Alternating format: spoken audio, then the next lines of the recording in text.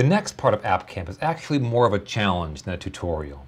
From the App Camp website, go to App Camp Part 2, scroll down to the egg drop section, and go ahead and download all of these files to your desktop.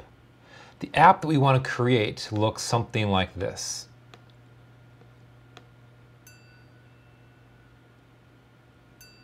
The object is to catch the falling eggs in the basket.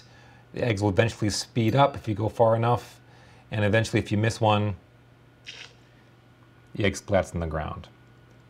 All right, from here, go to the App Inventor homepage, click Create. We'll create a new app, call it Egg Drop.